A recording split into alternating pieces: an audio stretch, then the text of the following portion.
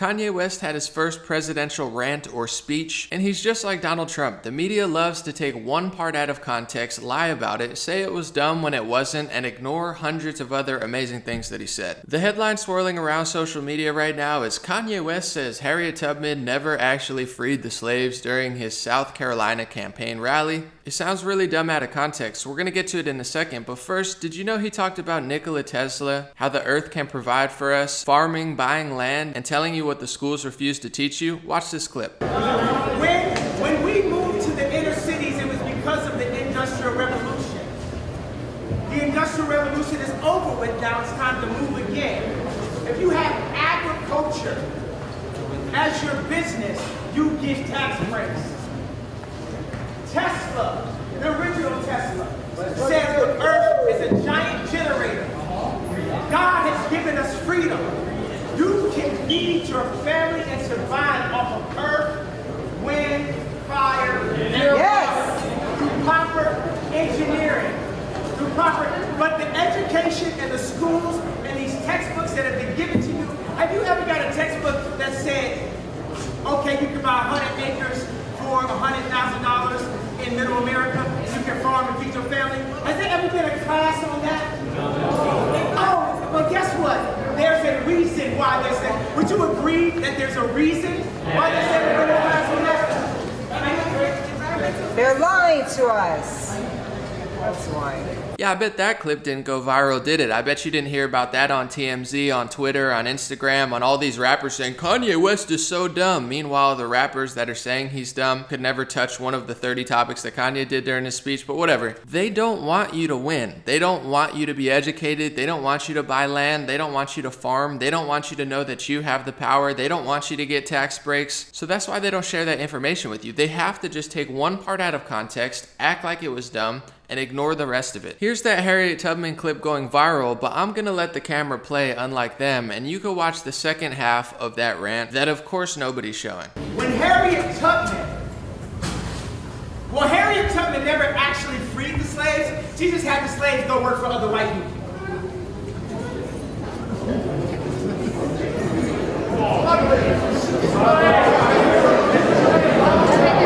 The National Basketball Association is not owned by any blacks. Universal Music is not owned by any blacks. Any celebrity that you see talking is not the real power. Because the real power that I am putting my mind on the life today to speak about, you don't see them. You don't see the real power. You don't know who's putting the internet in your schools just to track you. You don't know who's targeting you. Black woman in between the ages of 12 to 21 that follows this person in order to buy this product. You don't know who's the head of the boards. In risk or no risk of losing whatever deal possible, I am not on the board at Adidas.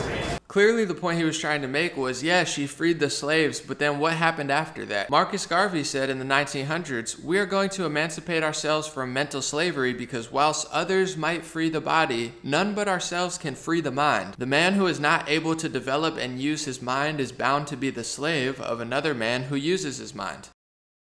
He talks about how they track you and also how they're targeting your kids, scraping all of their data, and then using that to advertise products towards you. This is a conversation you hear almost no rappers talking about, no news hosts talking about, nobody talks about, which is our entire world that's now run by algorithms, artificial intelligence, and a marketing scheme beyond your comprehension that's able to predict things that you didn't even know you wanted when you thought about them or said it to a friend. So isn't that the big scoop? Not that he said Harriet Tubman didn't really free the slaves. He meant, yeah, she freed you, but then mentally you're trapped. And also, like he's talking about with land or businesses, if you don't own anything, at a certain point, you're working for someone else. If he were to say that alone, all these rappers and social justice activists would have been like, yeah, we don't own anything. That's what they complain about all the time. But when Kanye West says it, all of a sudden that's the big scoop. And like Marcus Garvey said, until you free your mind, you're not going to be able to free your body. So what do you have in 2020? All these phony woke rappers, all these phony woke people that claim they hate Donald Trump, that claim they hate Kanye West, but they're mentally enslaving themselves with lies, propaganda, and the inability to listen to a rant like Kanye West gave and take out the dozens of gems from it. Wise people take the gems out of what he said and learn from them,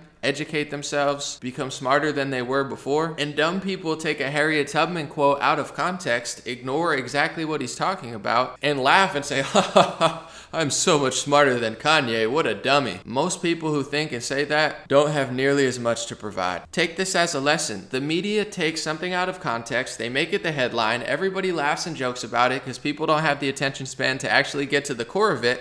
And then if you listen to the whole speech or read the whole article or look at the data yourself, you'll realize the data, the speech, or the article at hand, 9 times out of 10 has nothing to do with the headline. And many times, if it's not completely out of context, it's completely the opposite of what the truth is. So at what point are you gonna learn? It's 2020, and like Marcus Garvey said, you have to free your mind. So laugh at Kanye West all you want, laugh at Donald Trump all you want, laugh at middle America all you want, think you're so much smarter, and then continuously making the same mistakes over and over and over and over again in 2020 when you have artificial intelligence, algorithms, and things that are 10 million times as smart as you running the show, and you're just walking in circles like, haha, I'm so smart because I don't think about any of this stuff, and everybody who says anything other than conspiracy theory is a conspiracy theory. It's like, I don't know who told you to think that way or that that's somehow a smart way to operate your life, but it's really not. So instead of focusing on the negative, let's focus on the uplifting, which is exactly what they don't want you to do and exactly what we do here. I appreciate you watching. If you'd like to support, you can on Patreon at patreon.com/raretalk.